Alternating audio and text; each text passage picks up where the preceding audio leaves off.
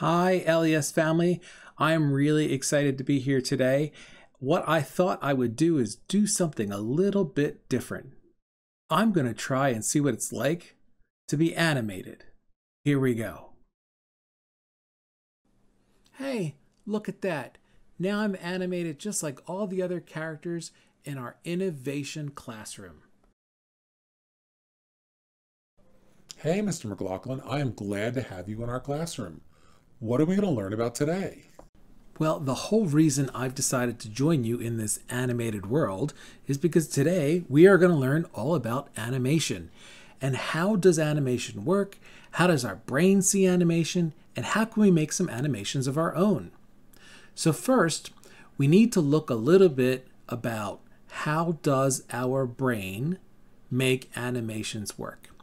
And to do that, I have my friend Jeremiah Dickey, who's going to tell me all about how animation really works inside of our brains.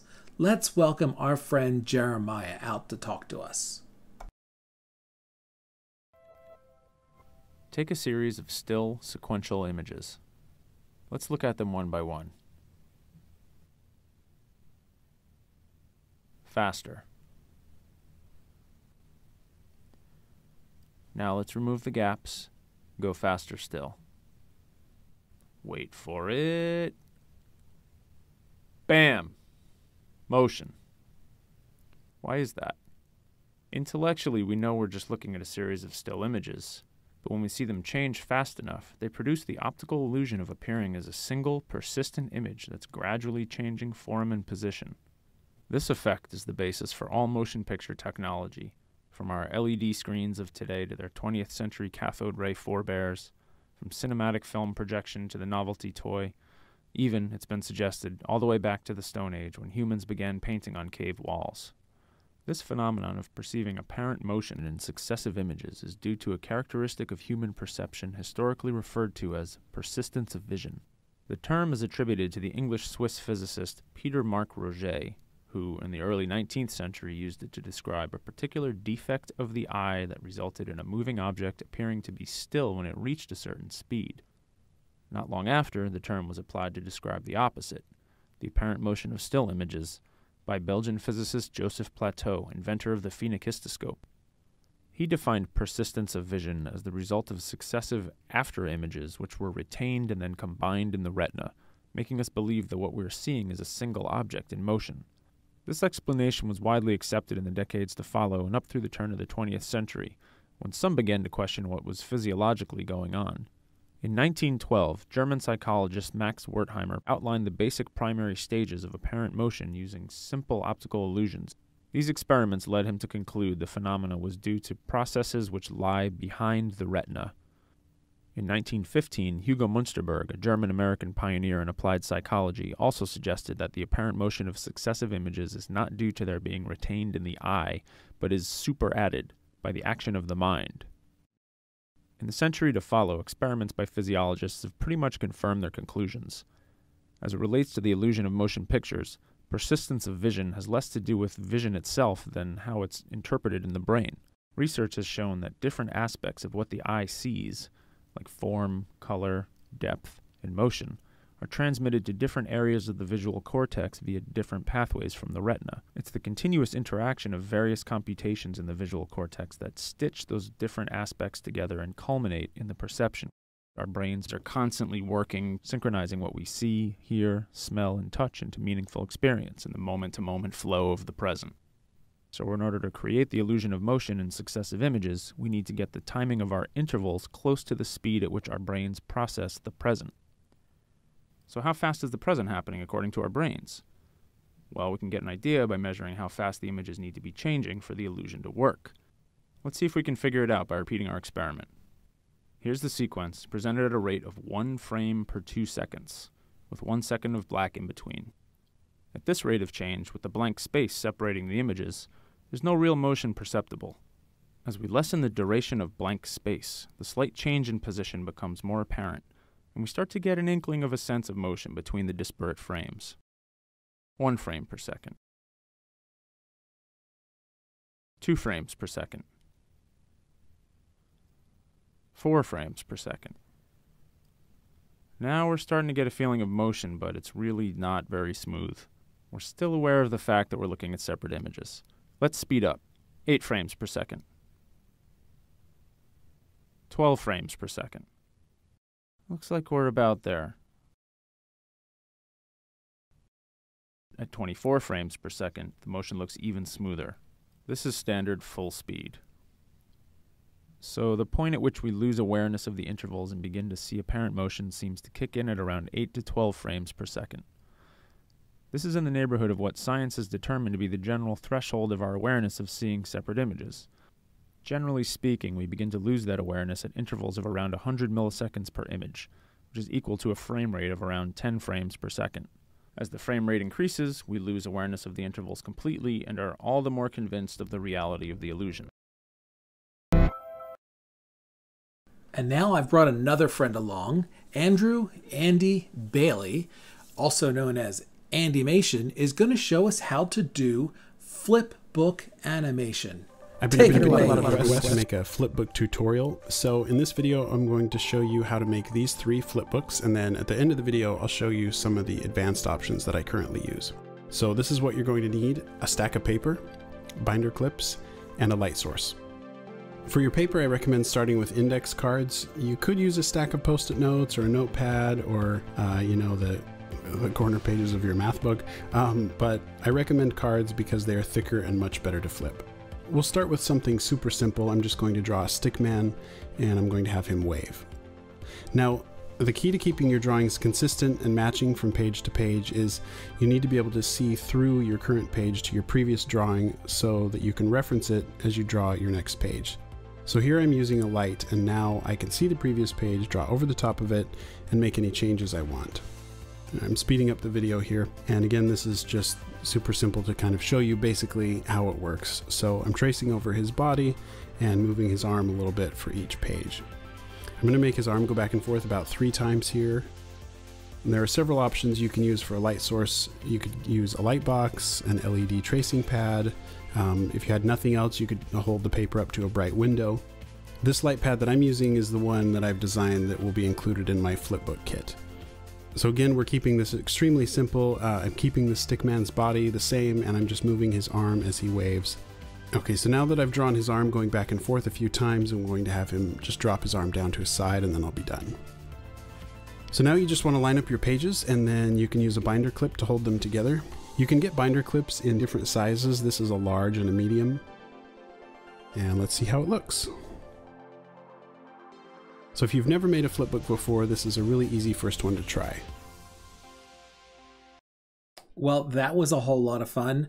Now that I've been in the animation, I thought maybe I would show you how the animation is done. So let me pull this up on my screen.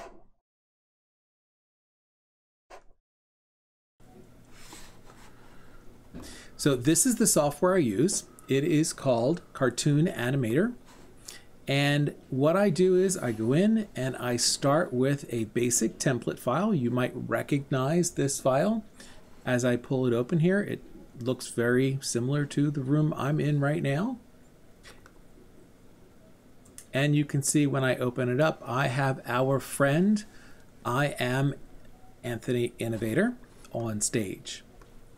So what I can do is I can move Anthony around, and I can add in different kinds of actions to Anthony, and the computer does it for me automatically. So instead of having to do all of the individual pictures like we have to do in the animation style of the flipbook or the animation style of stop animation, or even in the animation style of cartoons, the way they used to be done years and years and years ago, what we can do is we can tell the computer, this is the first picture, and then we can go ahead and tell the computer, this is the last picture, and the computer will fill in all of the sequences in between. So, for example, if I told our friend Sarah Stark Coder that I just want her to do some kind of motion, like stand there idly and just kind of hang out. All I really have to do is click on Sarah and tell her to stand there, and she will animate all by herself. I don't really have to do much else other than that.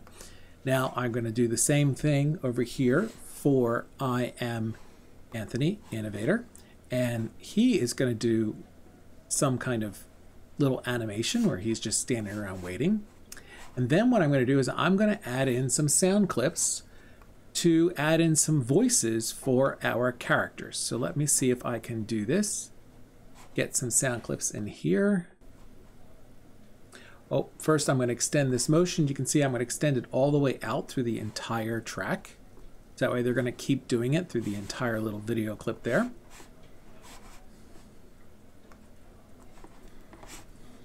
And now I'm going to find out where I want to put this sound. Let me put Anthony and everybody in the center. So now I'm going to just add the sound file. And again, the computer is going to do something really cool for me. The computer is going to take the sound file and manipulate Anthony's mouth. NHS family, I'm really happy to say. So that way we can hear week Anthony talking and see his lips moving. And the computer's going to do all that for us. And now we're going to add some talk in for Sarah Star Coder. And we just find a file and add that sound file into Sarah Star Coder. I can get the right file here. Oh, that's not the right one. Hello, NHS family. My name is there we go. Anthony. There's I Am. I am so happy to tell you all, have a wonderful, wonderful week. And now we'll find Sarah.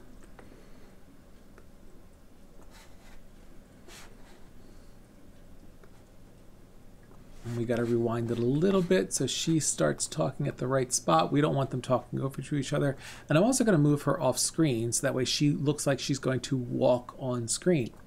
So all I have to do that is I drag her off screen, and then I'm going to add in the walk motion to Sarah, and then I'm going to position her at the final spot that I want her to be at. So I'm going to add that motion in. And we'll go with this motion, and you can see the computer has added that in. So now she has this walking motion, which we're going to carry through the entire track.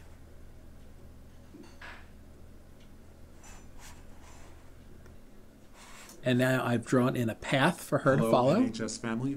And now she just follows the path and walks along the path and comes into the room. Have a wonderful, wonderful week.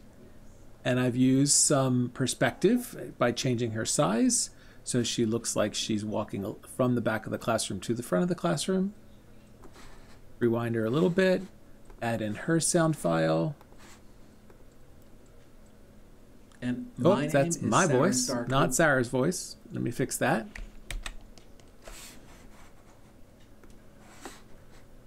Try this again. And my name is Sarah Star Coder, and I would like to echo that of my friend I Am and say, have a great week.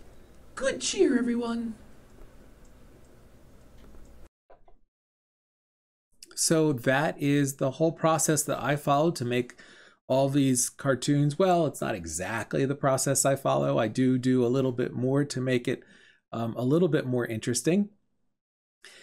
So when you are deciding to do your own kinds of animations, what kinds of things might you want to do? What kinds of things could you do? Well, for sure, you could try to do a flipbook animation. So you could draw a little picture and you could find a light source. You could use your a laptop or as a light source. I know people have done that. Just don't press too hard. You could use an iPad. That's a good light source, or an iPod, or some kind of other smartphone is a good light source that you can lean on and draw on. Or like it was suggested in the video, you could draw it on a window on a nice sunny day, and you can make your flipbook that way. So if you happen to make a flipbook, I would love to see your video of you doing a flipbook. So what I thought we could do is go through one more thing that we could animate ourselves with, and it's Scratch. So let's take a look at Scratch. If we sign in, and remember how to do that, you click sign in, and that way it will save your work. You have a username from last year. If you don't have that, you can always create a new one, or if you just want to play around and don't want to worry about saving your work, you could just hit create. But I'm going to hit sign in, and then I'm going to click on create, and I'm going to create a new project. Now let me switch my screen so you can get a better view of this. So in our Scratch desktop here, what we're going to do is we're going to use our cat, and we're just going to do a real simple animation. So with our cat, I'm going to go into the cat's costume here, and I want to change the cat a little bit so that way it has more than one animation. So I'm going to do kind of like what we did with the flip book, and I'm going to take my cat and I'm going to modify it.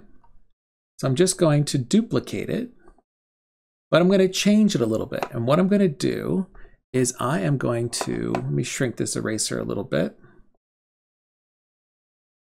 to 10. That's small enough. Yep, I'm going to erase his eye. Oh, it draws a white circle. Not an eraser. Take the outline out. There we go. Now the outline's out. So I should be able to erase the eyeball completely.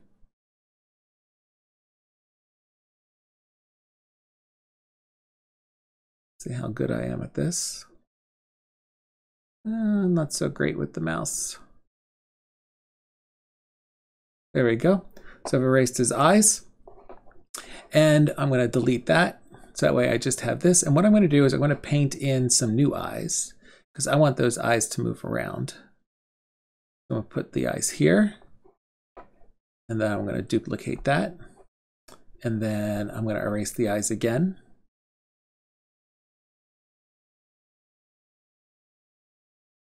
And I'm going to draw the eyes into a new spot. There. And there. And I'm going to keep doing this a couple times. So I'm going to pause the video and do a couple of these. Okay, so now I've drawn a couple of them. Now for the last one, what I want to do is I want to make sure that the last picture and the first picture are the same so that they make sense. So when the cat finishes looking up, the next thing he will do will be look back to center. And then it will move through each picture. Now we remember from the video, hopefully, that you need to move at a frame rate of about 24 frames per second. So with our cat program, that works out to be about 1/4 second wait time. So I'm going to go into the code. And we've done this code before, where we switch the cat's costume. So we're going to move the when green flag clicked block in there. And I'm just going to put a nice forever loop in there. And I'm going to put a wait of 0.25 seconds. And I'm going to start with costume 1. Actually, it's costume 2. Must have deleted costume 1. And then I'm going to just put in next costume for my cat. So it's going to start with costume 2. Then it's going to wait 25 seconds, go to the next costume, wait 25 seconds, and do that forever and ever and ever. Let's go in here and change our cat size a little bit just so we can see the animation better. Okay, now I'm going to hit play and let's see what we got. And it looks like the cat is rolling his eyes at me. Silly cat. Shouldn't be rolling your eyes at me. So you can decide if you want to do a flip book, or if you would like to do a Scratch program, or if you just enjoyed watching the video, that would be great too. You can submit something to me, and I would love to see it. Have a great day, and remember, keep on innovating.